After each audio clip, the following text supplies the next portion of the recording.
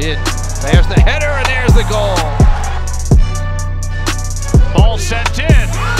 There's your lead. Here's Bright. Got some space, and she puts it in the back of the net. Ryan with the left foot knocked down, and there's a chip in by the Horned Frogs. Yasmin Ryan cuts it inside, goes inside, there's another goal.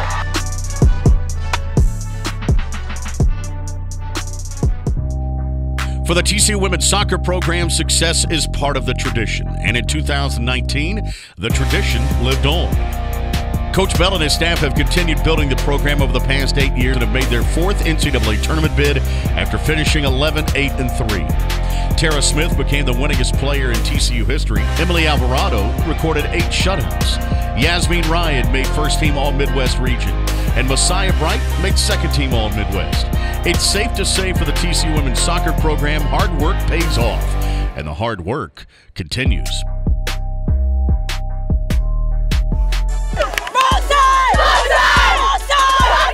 The 2019 season kicked off with back-to-back road trips. The Frogs earned a 2-0 victory in Birmingham with goals scored by Gracie Bryan, the first of her career, and Tara Smith to take their first victory of the season over the UAB Blazers. Returning home, the Horned Frogs faced the Sam Houston State Cougars, where they won 6-0. Gracie Bryan and Messiah Bright both recorded 2 goals. Yasmin Ryan and Maddie Warren both rounded out the 6 goals with scoring their first individual. Next up, the Frogs headed to SMU, where they earned a 1-0 victory over the number 25 Mustangs to kick off the month of September. Freshman Gracie Bryan scored the winning goal in the 55th minute to secure the Frogs' 4th ever victory against the Mustangs. The Frogs then had back-to-back home wins. First up, the Arkansas Little Rock Trojans, where TCU recorded a 4-0 victory.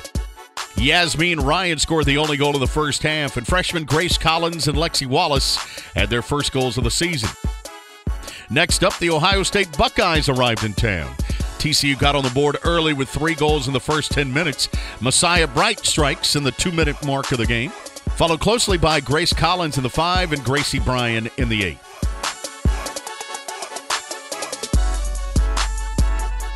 To round out the month of September, the Frogs opened conference play with a 2-0 victory against Oklahoma, both goals being scored off of penalty kicks.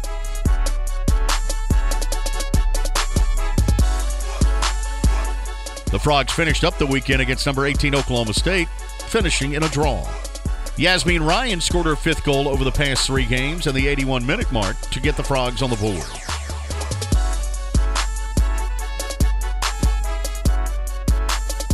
During the month of October, the Frogs had big wins. TCU traveled to Ames to face Iowa State. Both goals scored by Gracie Bryan in the second half. They also had a huge victory over number 13 Texas Tech in Lubbock. Messiah Bright got on the board early with a goal in the 5th, and Gracie Bryan scored the winning goal in the 49th. Back at home, the Frogs with an early kickoff against Kansas State at 9 a.m. where they had a dominant 4-0 victory. Messiah Bright tallied 2 goals.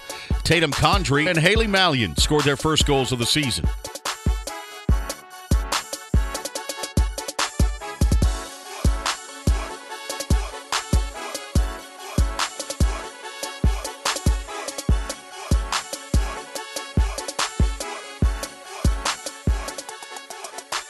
Next up, the final home game of the season, Senior Day against Kansas, where seniors Tara Smith and Taylor Christensen were celebrated. TCU came away with a 2-2 draw. Messiah Bright scored an exciting equalizer with 8 seconds left in regulation that fired up the entire crowd.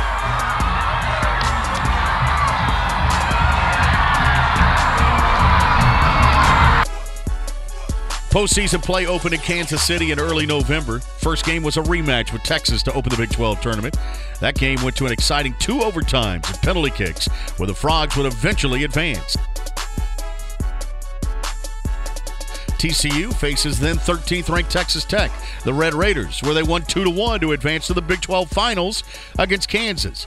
Messiah Bright scored both goals in the 11th and 12th minute of the game. The Frogs finished the tournament as Big 12 runner-ups. Back in Fort Worth, the ladies gathered in the locker room to hear the postseason fate.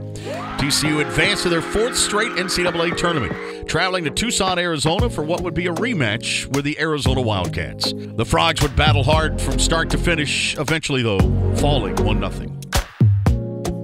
Looking forward to the 2020 season, TCU will be returning a majority of the 2019 while adding spectacular freshmen. They'll kick off the season in August to continue their quest for a 5th NCAA Tournament bid and a championship. We're going to make a